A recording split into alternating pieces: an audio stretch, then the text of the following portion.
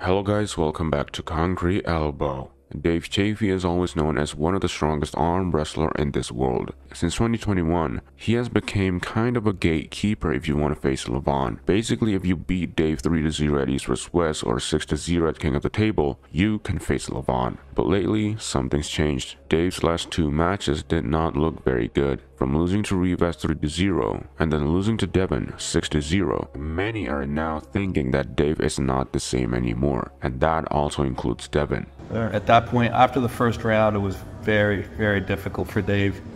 Yeah, I thought it was going to be closer. I really did. Like, my honest assessment, I thought,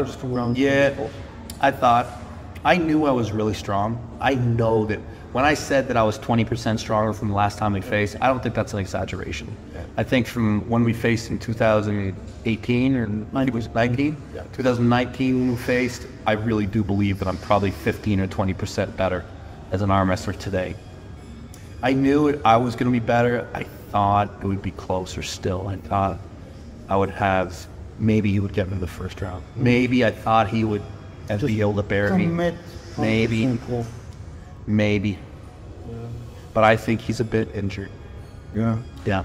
Even though Dave is insanely strong, he's also known to possess a not very good endurance, so he may not perform very well in long super matches, but usually he always gets the first pin no matter who he faces. So once it stopped happening, people get confused. So Dave also has this neck injury already for a few years now. Some say this is the main problem for Dave's recent performance, but hey, Dave is not looking good only to a few of his last matches. Dave never really said anything about the other injuries, which I don't even know exist or not, but something definitely happened. Either it's from Dave's side, or it's from the current level of arm wrestling today.